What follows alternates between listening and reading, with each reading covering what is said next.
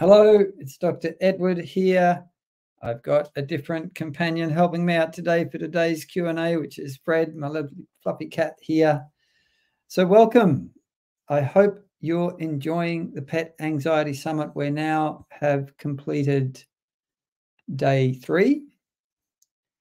So day 2 was all about the gut, and day 3 is complementary alternative therapies for anxiety. So we had Joan Ranquet about animal communication and how that can help you gain greater understanding so that you can help prevent and heal your pet's anxiety. Dr. Janet Rack talking about essential oils for animals with anxiety. I know that I had a lot of fun and learned a lot in that interview with her. Dr. Casara talking about psychedelic medicines, psilocybin and these kinds of things, and their future potential for helping anxious pets. It's not at a point where we can actually use them yet, but we talked with Dr. Casara about the research that's beginning into that kind of thing. Dr. Jeff, who was with us last year, is back again talking about using homeopathy for healing anxiety. And we had Lisa Spector with music for anxiety. So it was a really fascinating and interesting day. So how many of you do we have live with us today? We've got 34 of you so far. No doubt more of you will join in as we go along. Before we dive into the questions, I just want to remind you to jump all over the amazing products that our sponsors for this event offer. We've got the Well Pet Dispensary, who have a broad range of amazing products, one of which is CBD for pets. And CBD is one of the medicines that I nearly always give to every anxious animal that I see when I have them come to see me as a veterinarian. They have a really lovely ebook for you to download in the members area, The Truth About Pet Anxiety.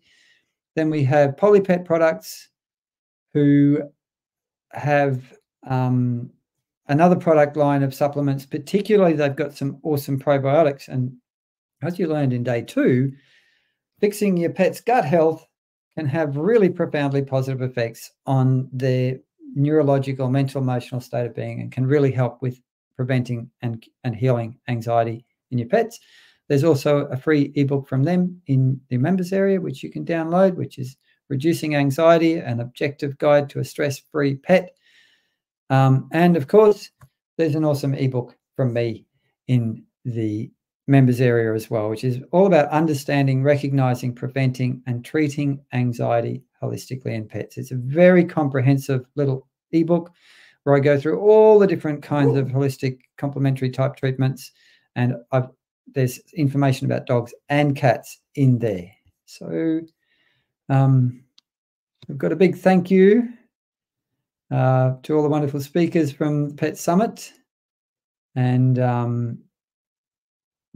And he says, you've helped me hugely along the way towards gaining self-empowerment, becoming a better pet guardian, which is awesome.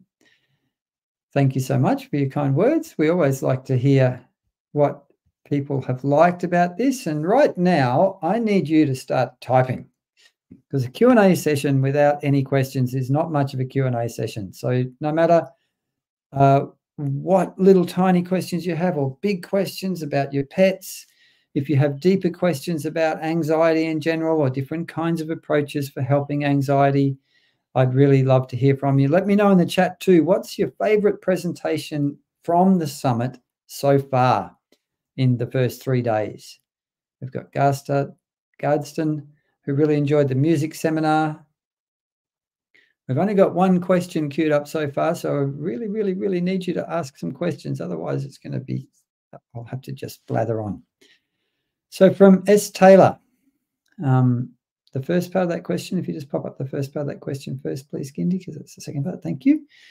I agreed to dog sit for a pit cross before the owner revealed that the dog had bad separation anxiety.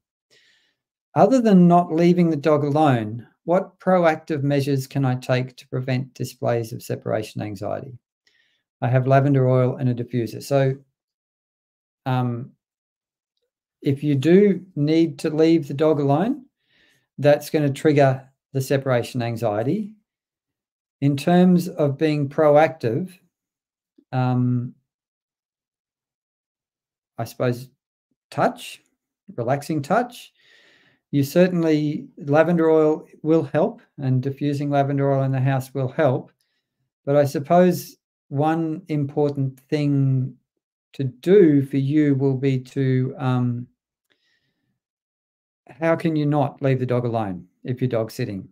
Now, if that's not possible, then maybe asking the owner what they do when they leave the dog alone, so that you get really informed about what kind of strategies they've been using to make sure that the dog is okay when left alone, or as okay as possible. Otherwise, it's kind of a tricky question that you're asking me, because all the proactive measures that you're learning in this summit are going to help, but you've only got probably a short space of time which you're going to be hanging out with this dog in. So you might not have the time to really put into practice all of these things that could make a good difference. However, do everything that you can, even just putting some rescue remedy on your hands and wiping it over the dog before you leave may help. Having some rescue remedy in the water, so that the dog's getting some of this more energetic kind of calming, soothing type influence coming into the system, will also help. So those are things that you can do. The other thing is, don't try to over comfort the dog before you leave. Just get out of there as quick as you can, get what you need to do done as quick as you can, get back as quick as you can. If you do have to leave the dog alone, make sure you minimize the amount of time that you do leave them alone.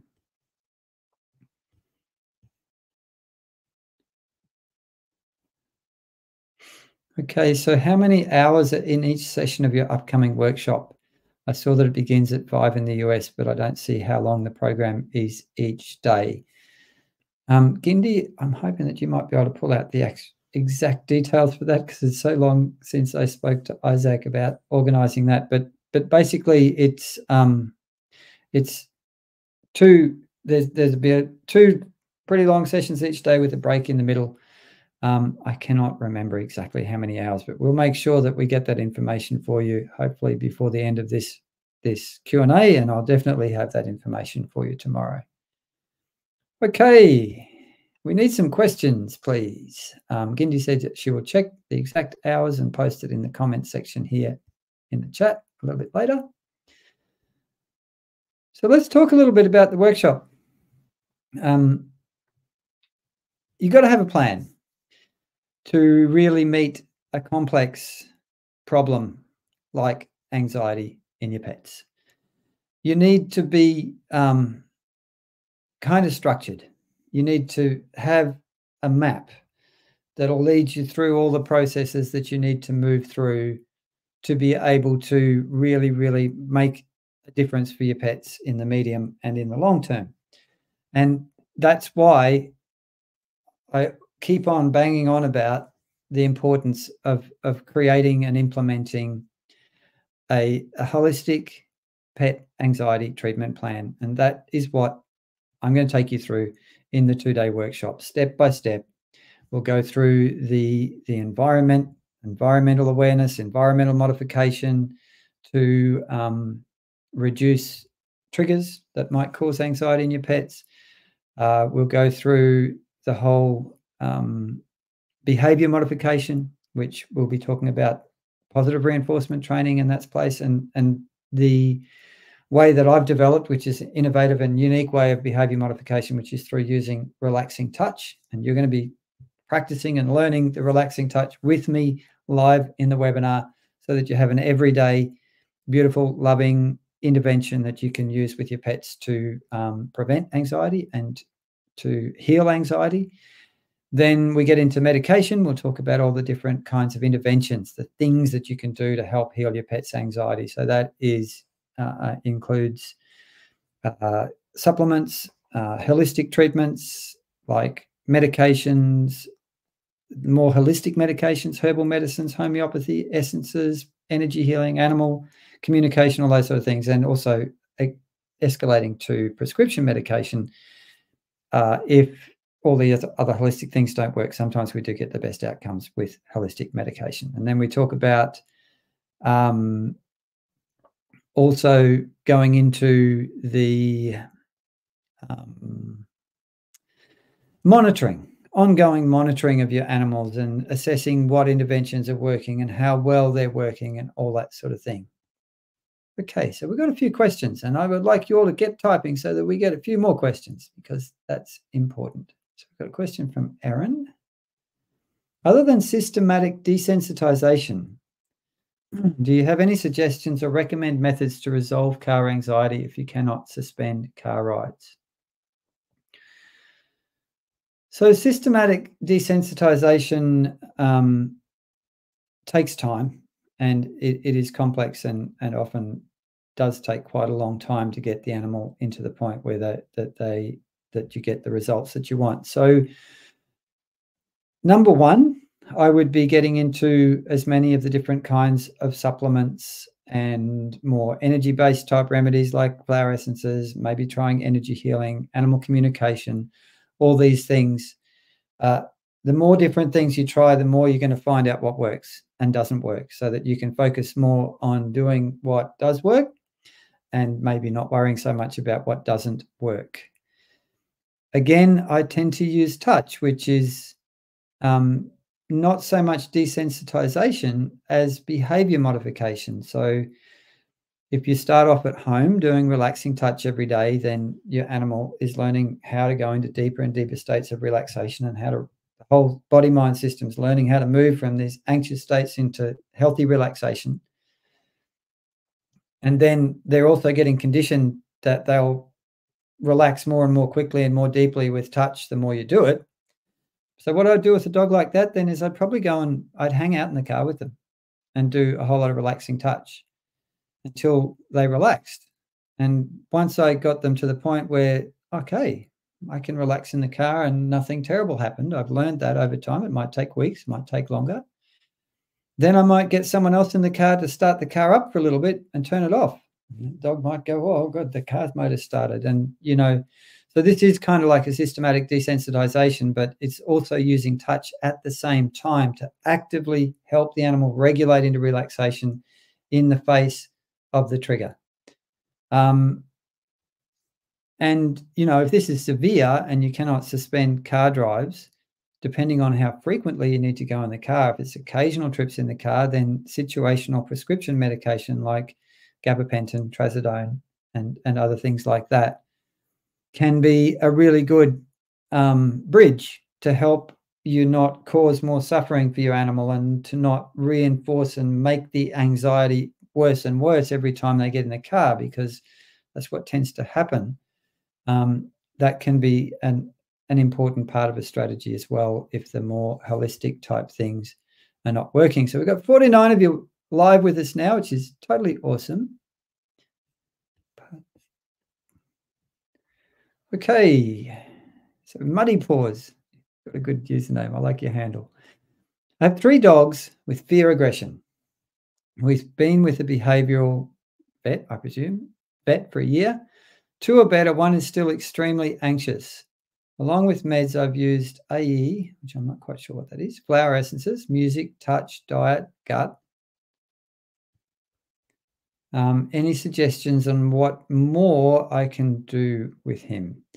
So depending on what kind of touch you've used, I would encourage you to consider coming along and letting me show you the really advanced therapeutic touch skills that I've created and teach in the whole energy body balance method, because it's nearly always when I work with dogs like this that have this kind of behavior, particularly this reactive type fear aggression, there's pain somewhere in the body. And soft tissue pain, neck and back pain, is something that dogs will not show you any obvious signs of until you feel into their body, which is part of what I teach you to do in that program. And it's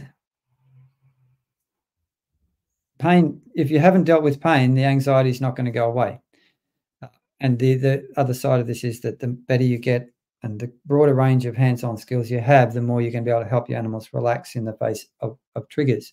So I had my favorite white fluffy dog in the world, Emma Bella, who's a Samoyed, had come to see me yesterday. I've been working with her for probably more than 2 years now. And when she first came in, she had severe reactive aggression with the other dog in the household, would just try to kill that dog anytime they were allowed to have any contact. She'd been to vets and to a specialist behavior vet, and they'd all missed that she had really severe neck pain. Now, we did body work, and the more we fixed the neck pain, the less the aggression was. And now she's back to being able to interact and even rumble and play with her friend now that we've got rid of the thing. So any dog with this kind of reactive, aggressive type behavior, I think it's incredibly important to make sure that there's no pain, because soft tissue pain, neck and back pain, the only way you can effectively find it is to bring pressure into the body and bring pressure into the sore areas. I mean, if I just get you to bring a little bit of pressure into your own forearm, you'll probably find some pain and tension that until you bring pressure into it, you won't know is there. But it's still having an effect on function and comfort in your body. So yeah, that's a hard one. It's a tough one for me to be able to really help you a lot, but that's what I would recommend.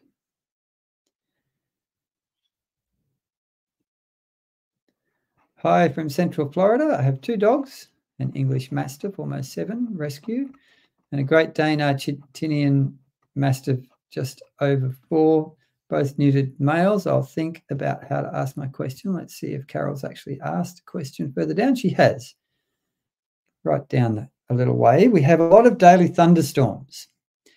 The Dane mix has anxiety from this and fireworks. I've used CBD, touch, and a thunder shirt. How did you work on your own anxiety to help Mitzi? Well, your state of being when it comes to your nervous system and your levels of stress and how anxious you are and all that sort of thing do have a really strong effect on your dog. They tend to come into resonance with you, and their nervous system comes into this kind of nervous thing. So I think one of the things that's helped Mitzi, my dog, most of all was that I got out of narcissistic abusive relationships and marriage, because it took me a couple of years to really heal from the post-traumatic stress from that. But as my nervous system settled, I could see all my pets settled as well. As I seeked help to process and integrate and heal my trauma, I could see the benefits for my animals. So that's one thing that is really good. If you're using CBD, then you might need to look at the dose rate. You can give up to 3 milligrams per kilogram twice a day at the really higher end of the dose range scale. If you're using touch, well, then increasing your touch skills, which you will learn in the anxiety workshop that we're going to be offering after this. I'll be showing you how the most powerful therapeutic touch skills that cause the strongest relaxation that I've discovered in 27 years of working with tens of thousands of animals. I used touch to help my old whippet, basically, with thunderstorms. And I used a lot of touch over a long time. And the more I did touch, the better she got, basically. And that's what I see pretty much with everyone who comes and who I work with and teach how to do the right kind of touch to cause relaxation in your animals. It sounds like you're doing quite a few things, but you might want to explore some of the other more holistic things that have been mentioned. Maybe get Lisa Spector's music, see if that helps. All those kinds of things can help. Okay, what's our next question? Also, S. Taylor. So we had a question from you before. This is the dog that you had dog sitting and have to leave alone. Also, I have a 15-year-old dog that is practically blind, partly deaf, and is beginning to show signs of canine cognitive dysfunction, or doggy dementia, as I like to call it. When I give her food-scented puzzles and take her for slow walks, she seems calmer. So canine cognitive dysfunction can nearly always increases existing anxiety when dogs develop canine cognitive dysfunction. And there's a lot of dogs that didn't have anxiety before they got doggy dementia that then develop anxiety as part of the whole dementia problem. I find CBD is one of the most amazing medicines around for canine cognitive dysfunction. Another thing to be really aware of is with these older dogs that are getting canine cognitive dysfunction is it's super, super important to check out their pain levels. And if they do have pain, to get them on regular, appropriate levels of pain relief medication. Now, when you get to a dog this age, I stop worrying so much about side effects and I start worrying about quality of life. When you get to this kind of end stage, really old animals, pain relief is really important. And that's when I will, if we've already used all the kind of more natural things like green lip mussel extract and CBD and rosehip vital and golden paste, all of those kinds of things. Homeopathy can help a lot sometimes, and various other supplements and healthy diet. We've still got really high levels of pain, then I will be wanting to add in prescription pain relief, the non-steroidal anti-inflammatories and things like that. And I have seen, and body work too. Soft tissue body work can really relieve a lot of pain for these older animals. I've seen a lot of these older demented dogs that when you control their pain, their dementia improves out of sight. Another one from S. Taylor, can you speak to the effectiveness of physical mental exercise for reducing anxiety? My favorite sessions were about the brain-gut connection. Yeah, I think anything that brings your dog's cognition online and gets them thinking and learning and doing stuff, it generally is just the best thing that you can do. So doing that ongoing, if you do that as a puppy, well, your puppy or your kitten then learns, what are the boundaries around acceptable, non-acceptable behavior. You need to have, with your dogs, you need to have a good recall and obedience in the face of stimulation and excitement so that you can keep your dog safe in whatever context you're moving through with them. So it's really, really important. And I think any kinds of puzzles and games and enrichment like this are really helpful and calming. If you get an animal's brain tired, they tend to relax and settle. And one thing that I used to do quite a bit with my dogs is I'd get Ziwi Peak, which is like a dehydrated meat type food, and I would scatter little bits of Ziwi Peak all over the backyard. And then my dogs would be sniffing, snuffling around and looking everywhere, having a little nibble. Sometimes they'd be sniffing around for half an hour after all the little bits of this food were gone. Then they'd come in, lie down, and have a big sleep. It's very relaxing. And yes, this whole thing of not only is there benefits in helping the animal be calmer and more relaxed from doing this kind of mental work, puzzles, training, games, all that sort of thing, it deepens and builds your bond and connection. That human-animal bond gets stronger, and there's benefits at both ends of the leash for that.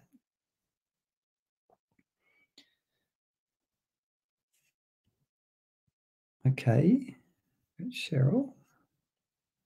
There's another one up a little further that we have missed too from Gadsden that we'll do next. Take Indy. So Cheryl says, Moyen Poodle with severe destructive separation anxiety. Training to be a service dog, except for jumping on people. She's doing well in that area, destroys carpets, and barks for hours. Desperate. I feel you, Cheryl.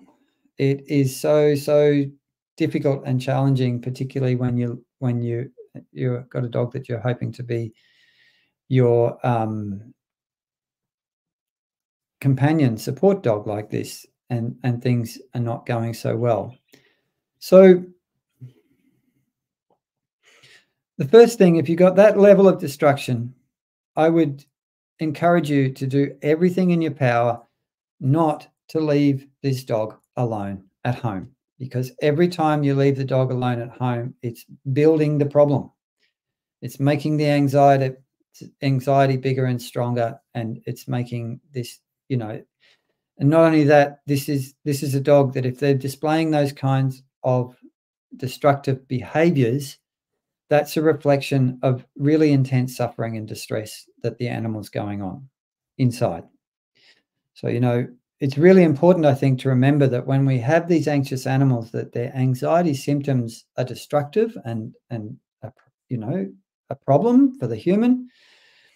It really is an expression that the animal is going through intense fear and suffering. Now, so that would be the first step. First step, I would say, is I would really, really do everything that you can not to ever leave that dog alone. Now, your second step is going to be working out an anxiety treatment plan. You're going to need to be working with a range of professionals. You'll need to have a holistic vet. If you want to work with me, I am available online. You can find me at thehealingvet.com. I do online sessions. You're going to need a regular vet so that you can check for any kind of metabolic issues. You can check for any kind of other structural issues. Maybe there's some kind of neck issue or spinal issue or some other issue that you might pick up on an x-ray. You're going to need to work out how to assess this animal for soft tissue pain.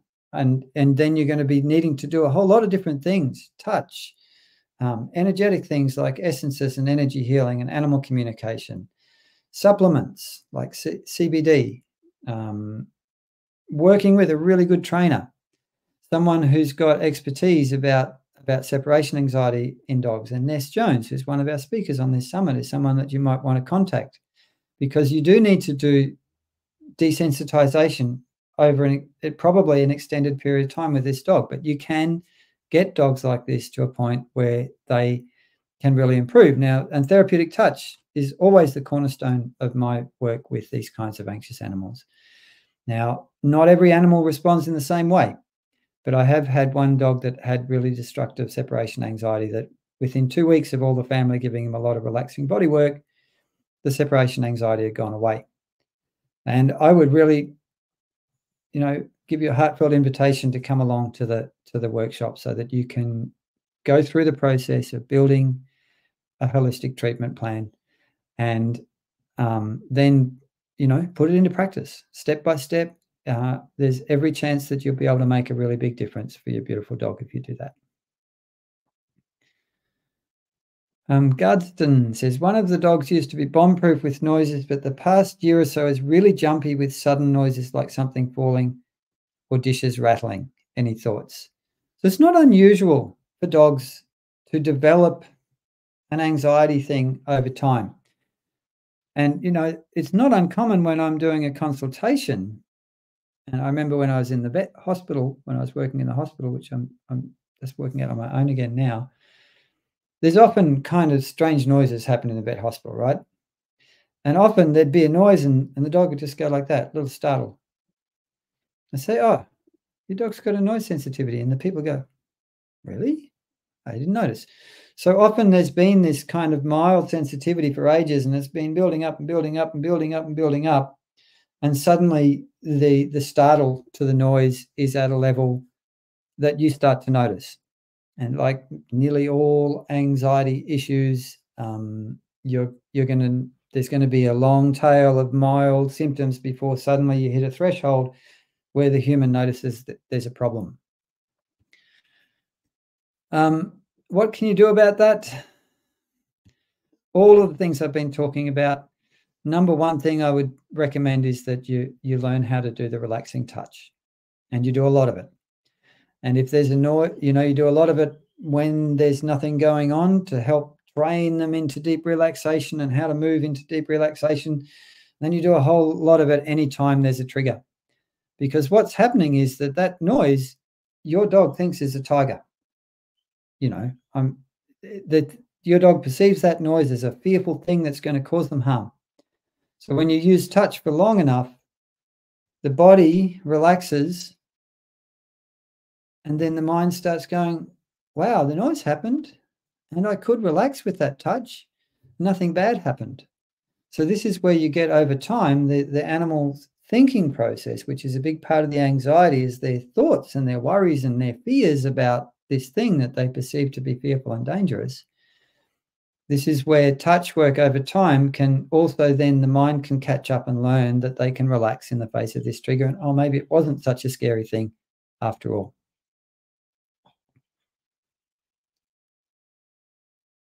Junko says, I love the relaxing touch method. I'd love to try CBD for our dog. Is there a specific brand or kind that you would be able to recommend? I would encourage you to pop in and check out the CBD product that the WellPet dispensary offer. It's a really good product, and I think you'd find that that would be as good as anything. But in general, if I'm talking about CBD and what I want to prescribe, I want to have an organically grown whole plant extract that is CBD rich and has little or no THC in it. Now, the reason that I like a whole plant extract is that not only does it have a whole lot of CBD in it, it has a whole lot of other cannabinoids in there. They all work together synergistically. You get what's called the entourage effect, and I find that it is more effective. We've got 54 of you online with us now, which is all kinds of awesome. Oh, hang on a second. Well, my computer does something weird. Okay. From Joanna. I have a 16-month-old dog that's never been left alone, mostly due to my own anxiety. I fear that I've left it too late, and he is not at all used to being left on his own. Okay, Joanna.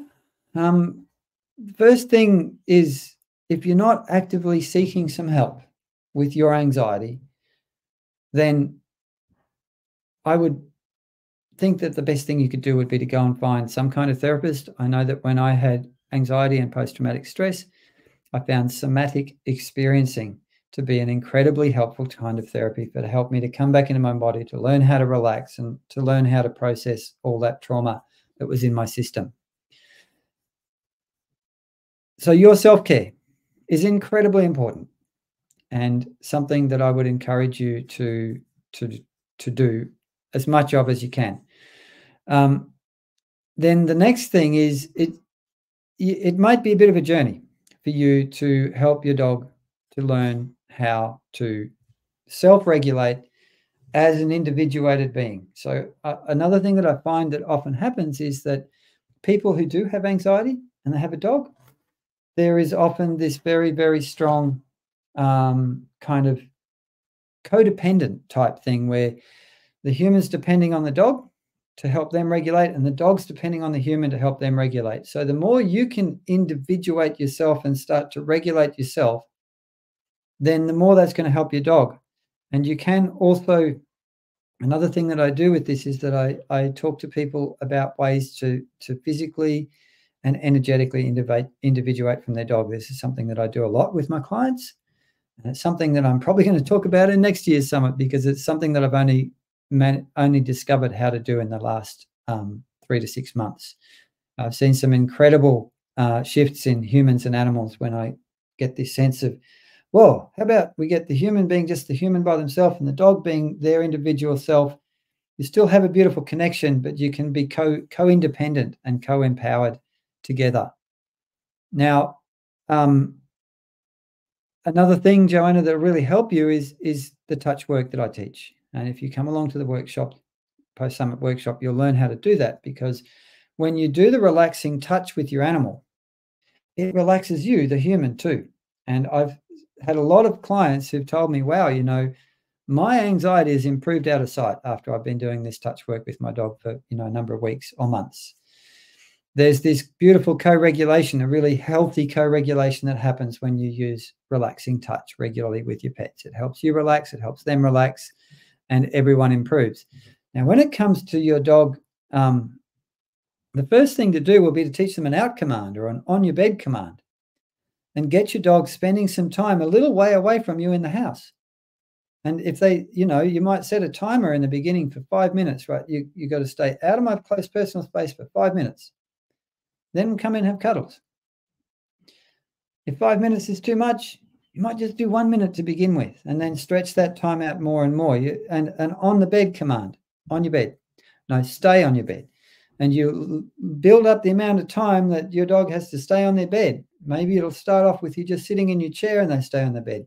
Then you might get up and start moving around doing things. No, you have to stay on your bed, on your bed. Now, your dog might find that a little bit challenging at first. There might be a little bit of frustration, a little bit of anxiety. Oh, I can't be right on top of my human. I haven't got my human. But if you give them the time and space to regulate their way through that, they'll start learning how to regulate themselves into relaxation. Now, that's just the beginnings of this. Then you might move to, having where they are on their bed further away from you. You might leave the room while getting them to stay on the bed. And you can stretch it out in a range of different ways. But it is possible to do what you want to do.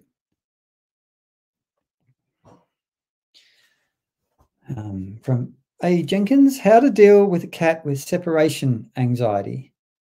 Apartment living with long hours at work. The cat is very aggressive to other cats. So I'm presuming it's just a single cat. So all the things that I've talked about with separation anxiety for the dog are going to be the same for the cat. Certainly, I would get a Feely-Way diffuser, and I would be diffusing the pheromones in your home the whole time. I'd be putting flower essences in the water bowl. I'd be looking at the diet and the energetic of the diet to see if we can make sure that we've got kind of cooling, calming foods and not hot, anxiety-provoking foods like kibble with a whole lot of grains in it. I would be seeing what I could do with enrichment for this cat, seeing if you can do a lot of enrichment when you are there, so that you, again, get this kind of mental, emotional tiredness from exercising the brain and the mind. And energy work is something that I use quite a lot too with these kinds of animals. It's a totally different energy healing type work, is a totally different paradigm, and often we can shift the energetics, and then we get improvements in behavior. It's not unusual that I see that. Erin, Elizabeth, let me go back to where you were before. This is your car anxiety one. Touch seems to make it worse. Have tried energy work and communication, supplements, GABA and Traz. How would you suggest adjusting the touch? The dog has to go to the clinic with her mum each day. Her mum is a vet. Been using bilateral tapping, just looking some variations if touch increases the anxiety. So one of the things that can happen with these really anxious dogs is that when you start the relaxing touch, it feels really strange and uncomfortable for that animal to relax, and they might feel very unsafe. So what I see again and again with the animals I work with, particularly when I first start working with them, I'll start doing relaxing touch. I'll see the animal's body will relax, and they might go, I can't relax. I'm crazy. I've got to be anxious. There's a tiger in the room. You keep doing the touch, and they'll relax and arouse, and you get this kind of arousal relaxation cycle. But the longer you do the touch, the deeper the relaxation and the longer the relaxation periods come. So I talk about this thing of, with some of these animals, you need gentle persistence. It's like, right, this is touch medicine. And you might feel like it doesn't taste too good right now, dog, but we're going to put the timer on and you're going to have your touch medicine. So there is that too. But I would suggest, Erin, that it might be good to work with me personally on one like that, because these dogs can get quite avoidant and wriggly and don't touch me. And I find that it really helps if you have someone like me to talk you through how to do it and help you, at least in the beginning. Bookie says, I was fortunate to find a TCVM, which is a traditional Chinese veterinary medicine practitioner, that helped one of my dogs with noise phobia, fireworks and gunshots tremendously. Might be something to consider for those who have not tried that. Yes. So acupuncture, TCVM are really beautiful holistic modalities that can be incredibly supportive.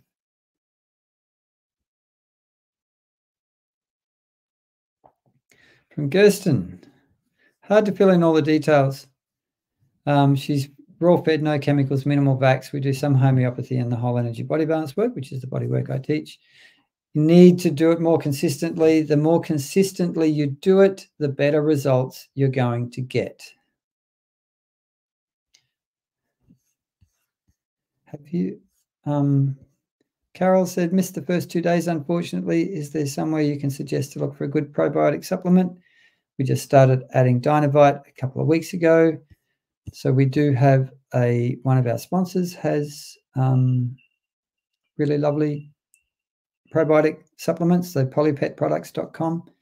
You can drop into them and they will definitely be able to help you out.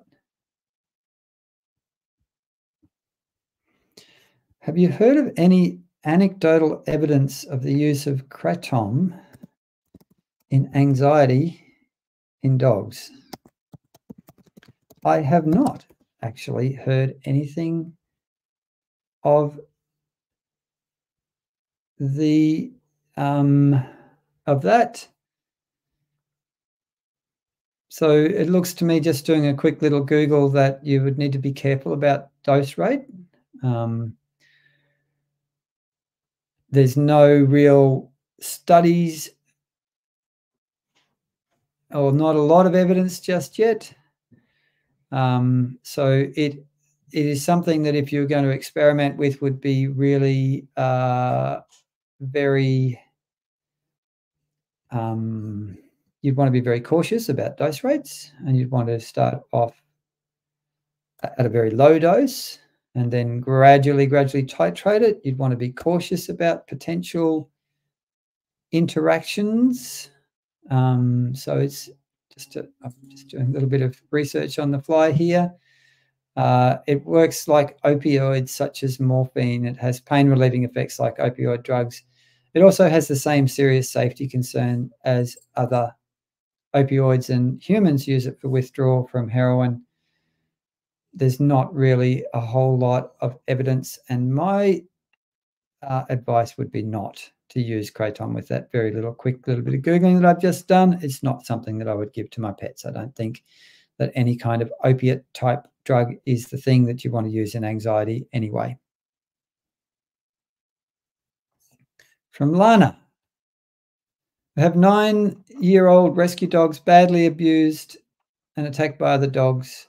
Adopted 3 years ago. Is okay with most people, but extremely reactive to other dogs. Tried behaviorists and trainers, no help. So Lana, I would encourage you to try a lot of the things that we've been showing you and all the speakers have been showing you in this summit. And I just want to say that some dogs just do better staying at home and not going out and not interacting with other dogs. If you've got an older dog like this with a really traumatic history who's really reactive with other dogs, you know what? Sometimes you can't fix it. And sometimes these dogs are happier just staying at home and not being exposed to other dogs, because being exposed to other dogs is terrifying for them. And that's why they're showing this reactive behavior. And I've had a number of clients who've had dogs like this. And when I've said this, it's kind of a mixed look of relief and kind of confusion comes over their face. But they say, but surely I have to give my dog a walk every day or that'd be terrible. I say, well, no, not if the balance of good and harm is, there's more harm in the walk than good. There's plenty of dogs that can just stay at home where they feel safe, if these anxious types dogs. And there's some dogs that I just say, well, you know what? We just avoid the trigger. You don't take your dog out and you don't expose them to other dogs. And that's okay.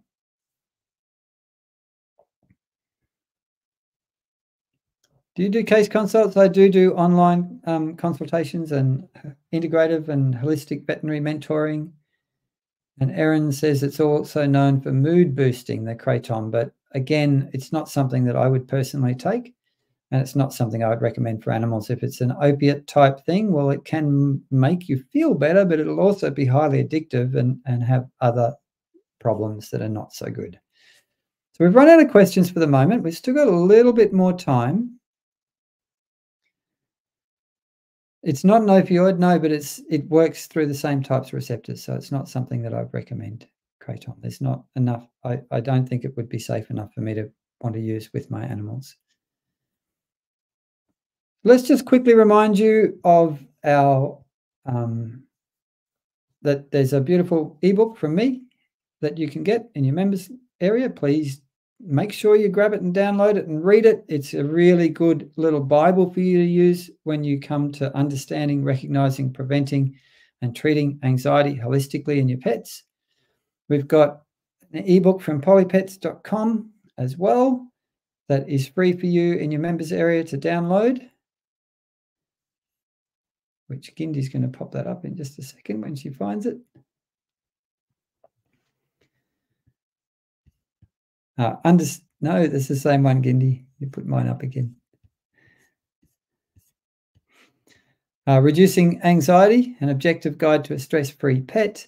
Then we have wellpetdispensary.com. They have another ebook, which is The Truth About Pet Anxiety from Well Pet Dispensary.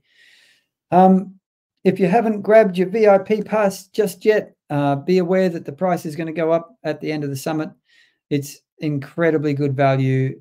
Not only do you get all lifetime access to all of the presentations from this year, you also get lifetime access to all of the presentations from last year, and there's a whole lot of other goodies. It's a massive package of discount vouchers and other free downloads and things like that. Some new comments. Michelle, what has been my biggest takeaway from this wonderful summit? I think my biggest takeaway has been, wow, the microbiome in the gut is somewhere that I have not really been thinking about enough and intervening enough with the way that I treat anxious animals. And I'm going to be getting into this fecal microbiota transplant with the animals that I work with in a really comprehensive way, because after talking to Dr. Roman, I've gone, wow, I mean, you know, fecal transplants have kind of been in the background somewhere as something that I've wanted to learn more about and use. But after talking to Dr. Roman, it's like, whoa, these things can have the most profoundly beneficial effect on our anxious animals and gut health. And if you fix gut health, you fix the immune system as well. So it's not just anxiety that can help, but the whole being. Who's got some more questions for me? Cheryl says, can I speak to someone to help me decide which package to buy? Is that, are you talking about the summit, I presume? If you, Gindy, you'll probably be able to pop up an email. And Gindy, if you could just put an email in the chat for Cheryl to contact the Pet Summits team so that she can find someone to talk to, that'd be super helpful. What other questions have we got? I'm really excited about teaching this workshop in a few weeks' time. Last year, when we taught it, it made such a profoundly beneficial impact with all the people who attended. We had lots of stories of people seeing some really, really good changes in their animals. And it's not only that, we had a whole lot of fun. And, you know, we get to hang out together. You get to learn. I teach you how to do the relaxing touch from the whole energy body balance method, which you'll be able to use every day to make a beautiful difference for your anxious pets. Are there any more questions? Have we emptied you all out of questions? Do we have any more cat questions? We've got Fred here, who's just turned into a little curled up ball of purring bliss.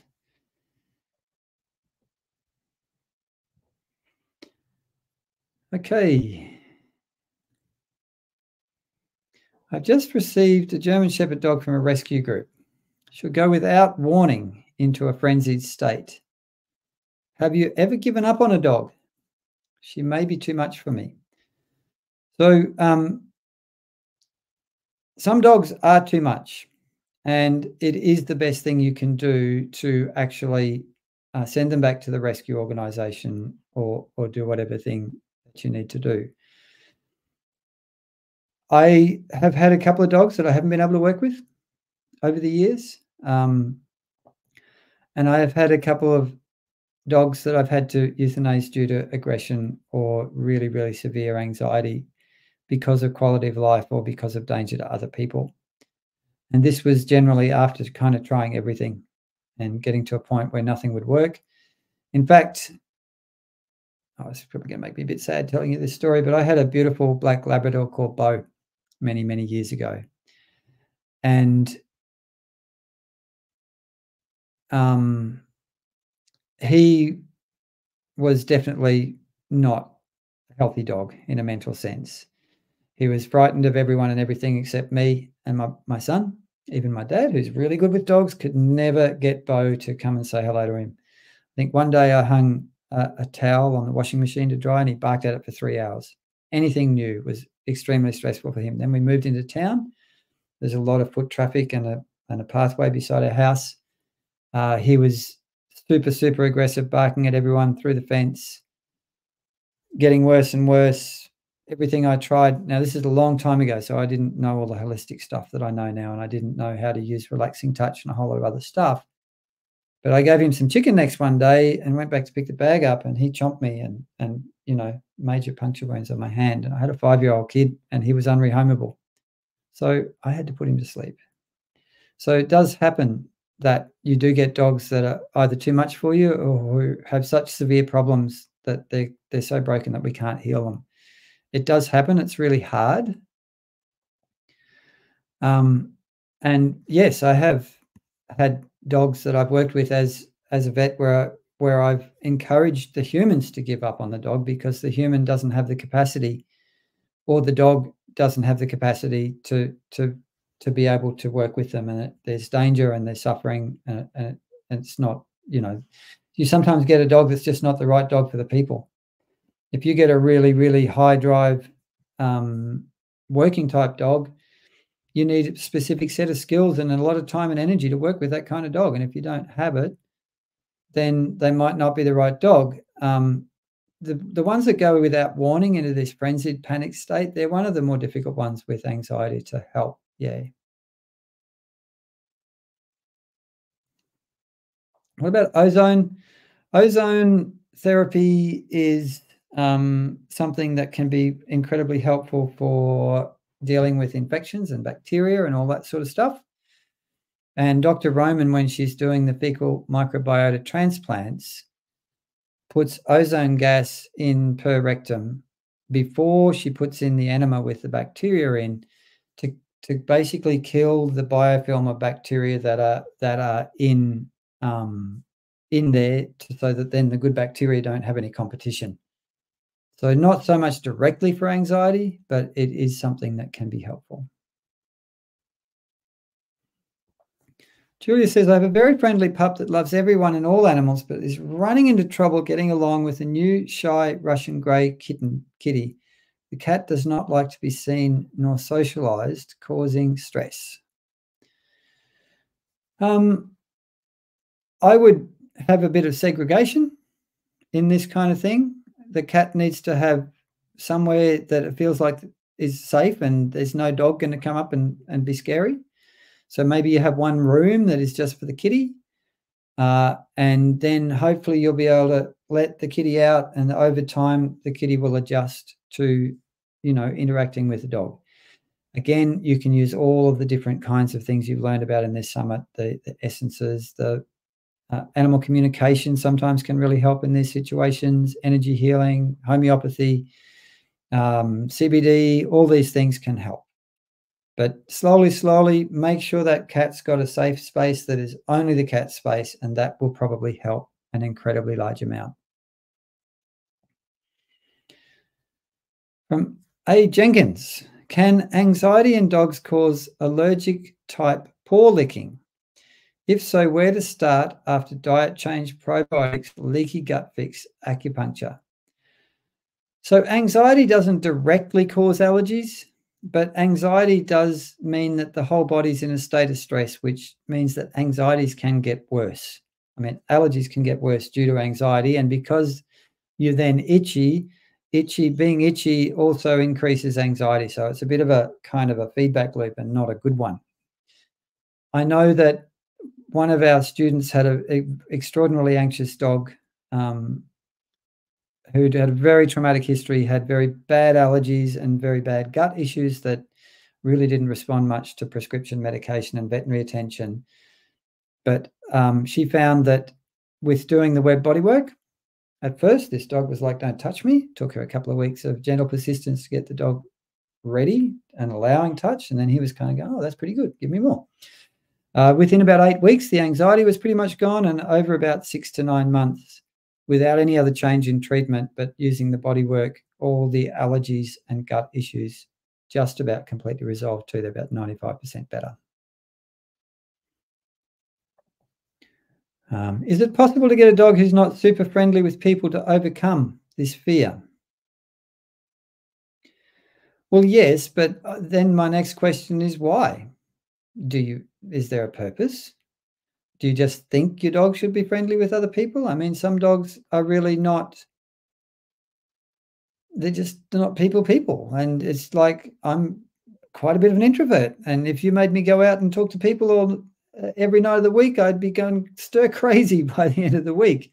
I like a lot of own time. So you have dogs that are more introvert type dogs and more extrovert type dogs. And it's really important to not force dogs into doing things just because you think it might be the best thing to do, when sometimes it is not. So that's, but on the other hand, from that, yes, it is possible to help animals socialize in this way, even when they're adult animals, but it takes time. You need to work out how to do that in a sensible way with the help of a positive reinforcement trainer and a strategy and a long-term structured process.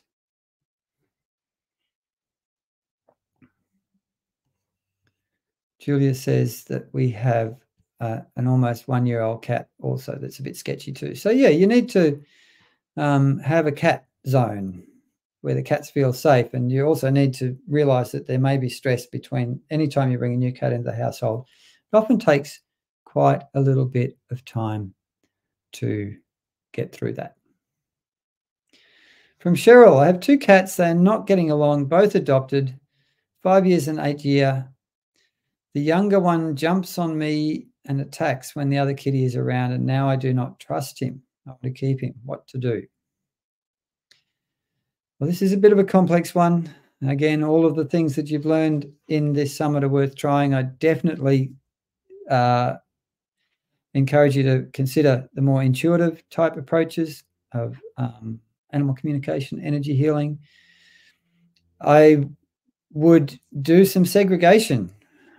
This is one thing with cats that if they don't get along, and particularly if the one jumps on you when the other kitty is around, that's a sign that that cat is in fairly high levels of stress and arousal, and it's outpicturing in this kind of fight-flight response that's being targeted on you, maybe because they're afraid of actually turning it on to the other animal. Yes, so that's a tricky one, but some kind of segregation, maybe having only one cat in the room with you at a time, could be helpful, and seeing if you do some of the other interventions that you've learned in this, perhaps then you'll notice that overall things get better. So this is Cheryl from the one who's not so happy about other humans. She sees people and backs away, makes walking difficult, not looking to turn her into Lassie, just to walk in public more easily. Well, positive reinforcement, using relaxing touch can really help with these animals, so that you use it at home to set them up, and then if you see a person, you stop and you do the relaxing touch until the person goes past and your dog settles into relaxation. I've had a lot of our students have seen really good changes in this kind of reactive behavior in their dogs with using relaxing touch. Okay, we are done for today. That is day 3, done and dusted. I'll be back tomorrow for day 4. It's been all sorts of fun hanging out with you. Make sure you go into the members area, download your 3 free ebooks from the 2 sponsors and 1 from myself. If you haven't grabbed your VIP pass, super affordable, incredible value, and the price will go up at the end of the summit. And otherwise, I really hope that we're going to see you in the pet, in the workshop where we're going to be going through creating and implementing a holistic pet anxiety treatment plan, which can be used for prevention or for healing of anxiety in your pets. It's going to be a stack of fun. It'll give you a whole lot of clarity and a really easy to implement, simple way to take the complication out of healing your beautiful animals. So thank you so much. Goodbye for now. I'll see you back again tomorrow. Thank you for all the beautiful questions. You've been awesome.